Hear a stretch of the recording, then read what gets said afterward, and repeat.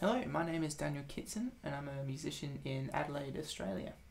I'm making this video to explain a little bit about how I was looping with Ableton specifically. So we'll look through my default kind of template and a little bit about how I use it and kind of build up my loops. So firstly, I am using Ableton Live Lite. This is the version that comes free with a lot of MIDI hardware that you might buy from the shop. So my MIDI keyboard that I have came with this for free. And I thought I would explain how to use it in this way, just so you can be a bit more cost effective with your music making, because so many things are so expensive, so it's nice to have something that you don't need to pay a lot for. And it's also just what I've been using for all my looping sessions. I've just been using the light version because I'm a bit of a cheapskate. It does mean if you have standard or suite, then you'll be able to do everything I'm talking about in this one. Same software, it works the same way. You can probably do a bit more of the advanced things that I want to be able to do. Unfortunately though, it is pretty specific to Ableton. I don't think other DAWs, other digital audio workstations, work exactly the same way in terms of the looping. I've done it a little bit with Logic Pro and I think that works quite differently, so this is just for Ableton, sorry. Right, so in my default template, I have most of the tracks set to record guitar. So 5 of them are guitar, 1 for bass, 1 for MIDI drums, 1 for MIDI synth. They have different effects and stuff on them based for the sound I'm trying to achieve, and I'll go through that in a little bit. So the view that I'm using in Ableton is session view. So you might have seen arrangement view, and with arrangement view, it's maybe more for like writing songs. So this is a bit of a thing that I was recording before. But yeah, a bit more maybe fully fledged productions and songs you might want to do with arrangement view. But session view is a bit better for live performing. And you can switch between them in the top right corner, where my mouse is, cool. The vertical lines are the session, horizontal lines are the arrangement. And you can switch between them with the tab on the keyboard as well. So in session view, you can see all these clips. These little boxes are where the clips get recorded. And the rows that they're in are the scenes. So you can launch a different scene, which is a different selection of clips. Yeah, okay. And each clip correlates with this track, and you can only have 1 clip playing from each track. But you can still have a bunch of clips recorded down here, but they line up in scenes, and yeah, you can only play 1 at a time for each track. Cool, so that's most of that stuff. Looking in the top left corner, we've got tempo up here. So I've set it at 110, 120 is kind of the standard. So if you want something that feels fast, go higher than that. If you want something that feels low, go lower. And then we've got time signatures here as well. So we've got 4/4 at the moment. Again, kind of standard. You might want to do 3/4. You might want to do 6/8, something like that. Yep. You could do lots of odd time signatures too, so 7 or 9 or whatever else you want in between. Yeah, cool. And then looking right along, I'm just going to move this back to 4/4.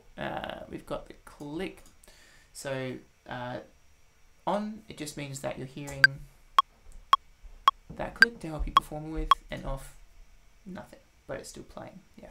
And then right next to that, we have kind of the quantize options. So by default, Ableton will put everything at 1 bar. So it will only start recording at the start of the next bar, and it will only finish recording or launch the clip at the beginning of the next bar as well. You could do smaller than that. You can do longer than that as well. So you can do up to 8 bars it's got there, and then you can go down to a 30-second note, which is a bit ridiculous. But yeah, you can do that. I tend to just keep it at 1 bar though. I think that's kind of the easiest option for myself. Okay, so when I'm actually looping, I just start with one thing. Then I might start thinking about harmonies, might start thinking about bass line, chords, a bit of a groove kind of starts building from there. So let's start with maybe a guitar track. So I'll hit ARM, that's really important, otherwise it won't really do anything. I've also got it set here with the monitor. Auto means you'll hear it when it's armed.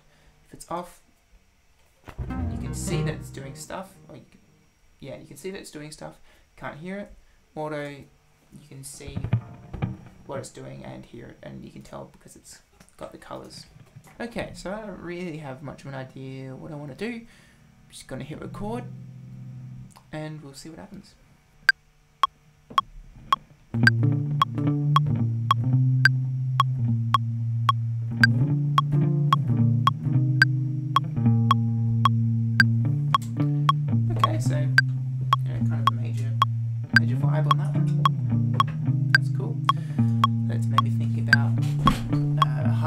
guitar part, the contrast against that.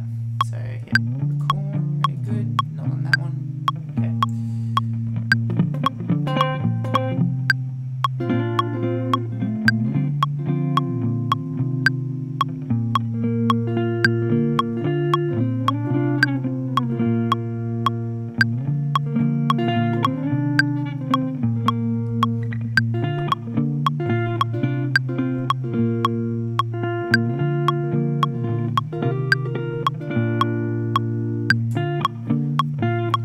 So a bit more of a melody maybe there. Let's think about some bass. Just download, keeping it nice and solid. I've got my octave pedal on now, which I explained in my last kind of looping video. Explain the pedals that I use. I've got the Boss OC5 on now.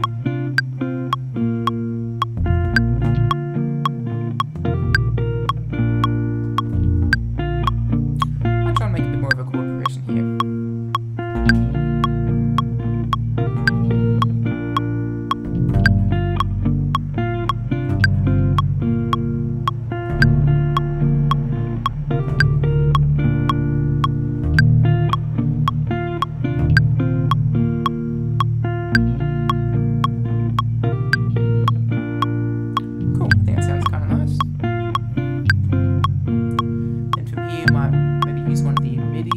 So let's maybe do some drums.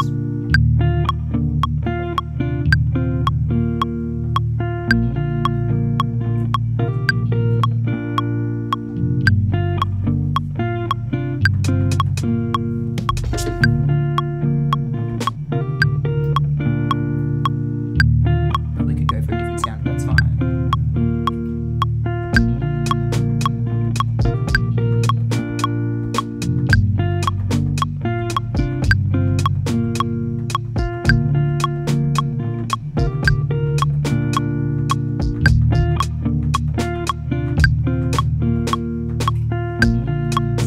That a bit dodgy, but that's okay. Gotta turn off the clips so you can hear how bad that is. Cool, at this point I might start noodling a little bit just to explore this area.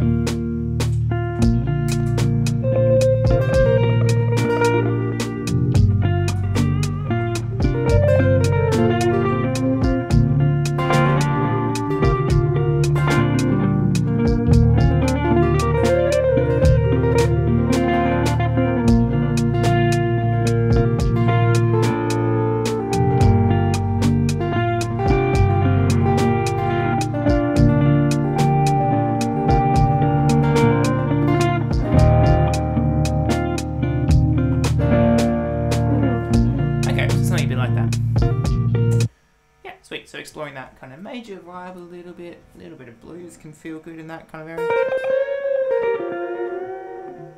That kind of thing can be nice. Oh, actually, wait, hang on. Yeah, flat 7, love it. Anyway, cool. So we've got our basic kind of thing, and yeah, very happy, very major that I was kind of just exploring. So from here, you might start thinking about a second section, maybe something that contrasts to this a little bit. So thinking, okay, this is quite major, maybe a bit more upbeat. Immediately what's contrasting to that is maybe something a bit more minor, a bit more, not slow because we can't really change the tempo, but yeah, a bit more lower energy. Yeah, and you can play with even more things than that as well. Maybe you want to change keys or something. Yeah, modulate away to something else, or play with the layers, take things out, add more things in. Yeah, all that kind of stuff is available, and do it, experiment with it. It's really, really good to do. If this does interest you, then yeah, please check out my other looping sessions on this channel. I've got a playlist with all of them kind of one after the other, so kind of easy to find, hopefully. But yeah, if this sounds interesting, then check that out, because this is where I've explored all of that before. Let's talk about the effects that I have going on. Each of these guitar tracks exactly the same. I've got this amp simulator, I've got cabinet simulator, and I've got a compressor, and it's each of them the same. If I didn't have my pedals, I would have a reverb on there probably, but I've got my reverb pedal, which again I talked about in that other video, which yeah, kind of takes care of that. Cool, I've also got the bass here, which just has bass amp simulator, compressor again. The MIDI stuff I don't really have any effects on. Don't think it needs it, unless you're trying to achieve a maybe a certain thing, then go for it, of course. But for me, I haven't really found the need for that yet. In terms of recording this stuff, let's think about a bit about that. So let me stop all of those. Okay, so now not playing. Right, silence. So I'm going to hit record. So now in our arrangement view, it's all kind of grayed out. It's a little bit ready-ish. So that just means it's going to start recording when we're launching clips. So let's maybe just launch the drums. Okay, beginning of next bar. Cool, so now that's playing. I don't know why I pointed. Now it's playing in the arrangement view. Okay, I don't think the drums are too different, so I'm just going to launch them. Okay, I'll wait. 1, 2, bass next. Okay, we've got our chord progression. Now the guitar was shorter loops, so I could actually just add them on. 2, 3, 4.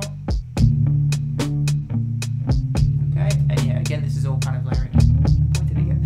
It's all layering in the arrangement view. Okay, and then it would record. If you arm a track, it's going to record anything that you do on that track. So I might arm that guitar one, and this would be my noodling track. And you can see there's some waveforms there.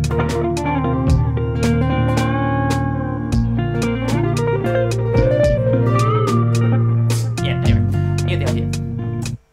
Cool, so that's how that works. So once I have a fully recorded performance, you then click this little button up here where my mouse is. Oh, there it is. Little red button. It makes it treatable like maybe another song. So you can edit each of these and cut them up and do all that kind of stuff. Or more post-editing kind of thing. And then from there I might chuck on some, maybe some more compression or EQ or anything if I think I need that. And yeah, maybe a bit of like panning or something like that. But that's where the mixing kind of stuff comes in, and you can use any other mixing techniques that you might be aware of or whatever. So again, this is just a picture of what I'm doing. It'll change in future, I'm sure. And I've got a few ideas I'll let you guys know of, just in case you do know how to do them, in which case I'll be very interested to find out how. So one of them is using a mixture of the looper device in Ableton with the session view looping, because I think with the looper device you can be a bit more flexible with your tempo and timing a little bit more, which is maybe the next level that I want to explore, because I can do all the layers and I can do all the notes and effects and stuff, like that kind of makes sense to me, but I haven't yet figured out how to do different time signatures mid-recording or different tempo or anything like that. Another thing would be using randomness as well, like as a general concept. So with synth stuff, especially digital synth stuff, you can pretty easily achieve like chance, kind of maybe arpeggiation or something like that. And I haven't explored that too much, so that's just an idea maybe for you guys to pick up. And if that makes sense to you, then go for it, and I'd be really interested to hear what you make with that.